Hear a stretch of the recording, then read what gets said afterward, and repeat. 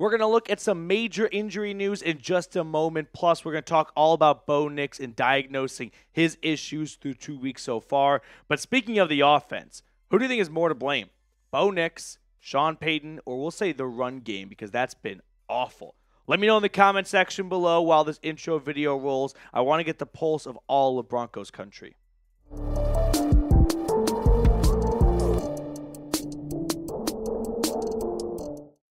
For the fourth time since 2019, the Broncos start the season off 0-2. Back-to-back years under Sean Payton, opening up the season winless. It's not easy to make the playoffs when you start the year off 0-1. Since they expanded to a 14-team playoff, only 26% of teams have made the playoffs when losing in week 1. And you don't want to know the percentage of teams that make the playoffs when starting off 0-2. So, let's get into some injury news, and then we'll talk all about Bo Nix and this offense. But really quickly, Mike McGlinchey is out for the next few weeks, probably a month, and likely a candidate for a short-term IR stint with an MCL knee sprain, according to Mike Garafolo. Obviously, it goes without saying, this is a big bummer. The offensive line was already shaky through the first 2 weeks. I don't think they were as bad as some other people were making them out to be. But losing your starting right tackle for what's probably going to be 4 weeks, I mean, that's what a lot of people are saying right now, but nothing confirmed or absolute yet. Still, losing McGlinchey is definitely a gut punch because you already had, Luke Wattenberg, not trying to pick on anyone individually here, but a new center in there, and then Garrett Bowles has not gotten off to an excellent start to the year, so you really wanted to lean on your number one free agent signing from last offseason, the $86 million right tackle. And when we look at the Denver Broncos offensive line, without McGlinchey, it's probably going to be Matt Peart or Alex Palczewski. Now, looking ahead here, Denver has a tough 4 upcoming games in terms of the opponent's pass rush. Yaya Diaby and the Buccaneers front 5 is formidable. The New York Jets always have a really good defense. The Raiders with Max Crosby and Christian Wilkins are a team to watch for. Khalil Mack and Joey Bosa from the Chargers. If you don't have McGlinchey for those 4 games, it was already tough with him, and without him and probably Matt Peart starting, former third-round pick by the Giants out of UConn. He's got a bunch of starts in his NFL career with the Giants. So the more experienced guy between him and Palczewski, who was a UDFA last year out of Illinois, that pretty much redshirted his entire freshman year in the NFL after sitting on IR for much of it. So I would expect Matt Peart to get the start at right tackle as long as McGlinchey is out. But, of course, losing your right tackle is concerning, or either tackle for your quarterback and his protection and health. But I'm more concerned about McGlinchey's absence in the run game. It was already bad, and I don't think this is one of those additions by subtractions. I think McGlinchey was one of the few bright spots they had in terms of the ground game, which basically has no bright spots. Look at the rushing stats so far for Denver. Javonte Williams, hand up, is far and away wildly underperforming so far this year. And no one's been any better. Tyler Beatty, 1 carry for 16 yards yesterday. That's literally the lone bright spot through 2 weeks on the ground. I guess Bo Nix has had a couple of scrambles, but, that's not traditional designed runs. That's more of improvisation and finding a couple of holes in the defense and exploiting it and running over a bunch of green grass until the defense crashes in on you.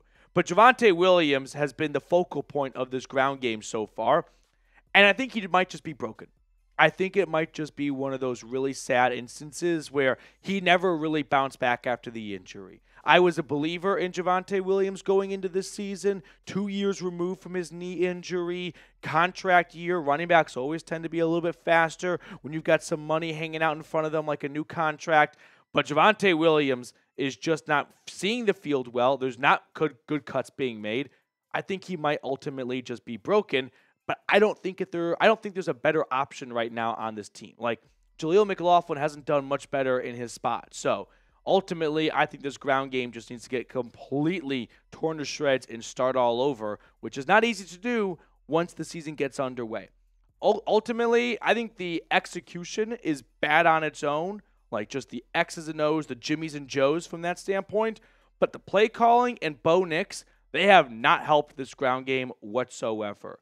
Josh Reynolds spoke to the media today, and he didn't want to take all the heat, so he kind of pointed to the lack of a ground game hurting the passing game. And while that's true, like, the lack of a passing game is also hurting the ground game. Look what this tweet has to say from Jordan Lopez.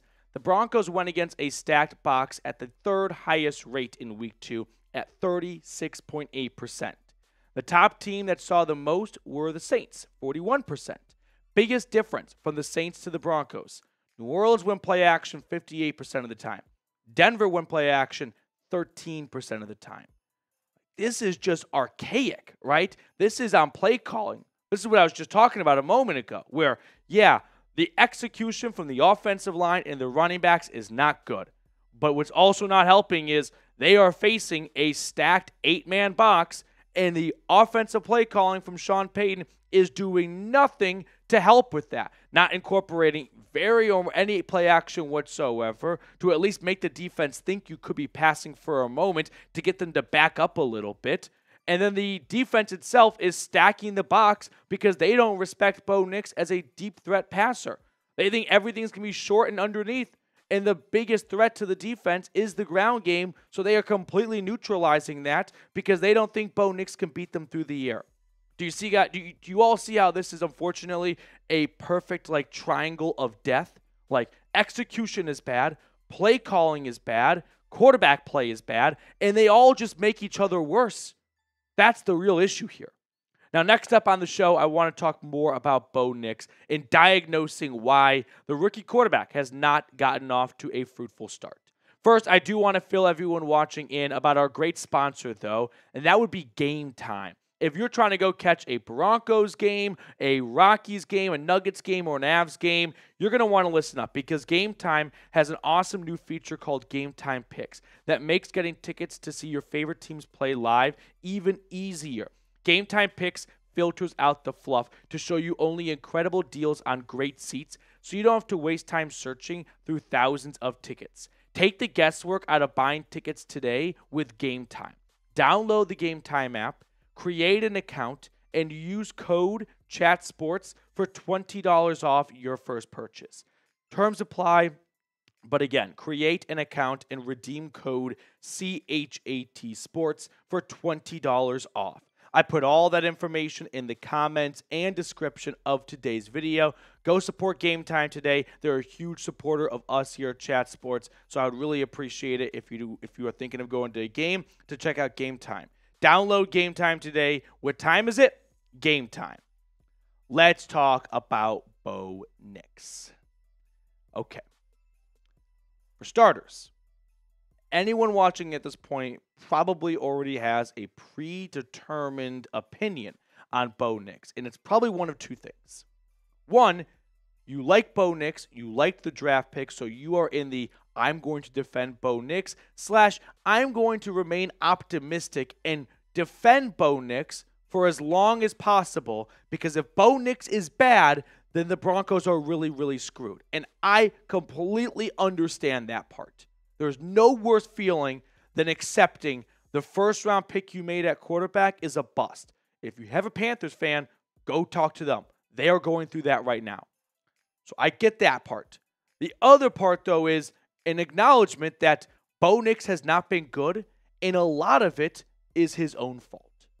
Now, we can spend a lot of time debating about what percentage of blame you want to divvy up between Nix, Sean Payton, the offensive line, the wide receivers, and the running back. But the reality is Bo Nix has made a lot of mistakes that he has no one else to blame but himself. He's a rookie quarterback who's played 2 games so far. So I'm not putting the guy 6 feet under and saying he can never bounce back or recover from this. But we do have to call a spade, and Bo Nix through 2 weeks has not been a very good quarterback. So let's talk about what we have seen so far. Some good stuff here, okay? More downfield passing. Bo Nix, week 1 against the Seahawks, became one of 10 quarterbacks to throw the ball more than 40 times for less than 140 yards. That's an extremely low yards per attempt. But look at Bo Nix's passing chart. Week 2 against the Seahawks. Week 2 against the Steelers. And then, this is against the Seahawks. I'm getting all turned around. Week 1 against the Seahawks. And now let's look at it week 2 against the Steelers. Go one more time, Reed. I mean, just look where all the green dots are. Pretty close to the blue line, the line of scrimmage. Very few beyond the 10-yard mark. I've got a deep one on the trick play to Josh Reynolds. We are seeing an improvement, okay? It's not a vast, huge step forward, but he went from averaging 3.3 yards per attempt in week 1 to 7 yards in week 2. So he essentially doubled his yards per attempt from 1 week to the next. So that's some good news right there. So more downfield passing and some good downfield passing as well. Here's the bad. Sean Payton could not stand the sacks that Russell Wilson took last year. Nothing made him want to pull his hair out more. Watching the Steelers game yesterday, there were 2 sacks in the first half that just felt like phantom sacks. The second one where TJ Watt kind of just like tags his ankle/Achilles. And then the first one, Bo Nix just kind of stumbles in the pocket. You just can't go down that easily. Like, every job in the NFL is extremely difficult. The offensive line have a very difficult job going up against these extremely fast and strong defensive linemen. Same goes for defensive linemen going up against 300-pound linemen who are way too fast for that size. But Bo Nix has to be a harder target to hit in the pocket. And I would say watching 2 weeks so far, and especially on Sunday, he has just been too easy of a sack. It just can't be that simple for the defense to tap his ankle on the way down and go, that's enough to dislodge his balance and knock him on the ground. It's not going to be a good season if Bo Nix goes down that easily. Now, the worst part about Bo Nix through 2 weeks has to be the interceptions.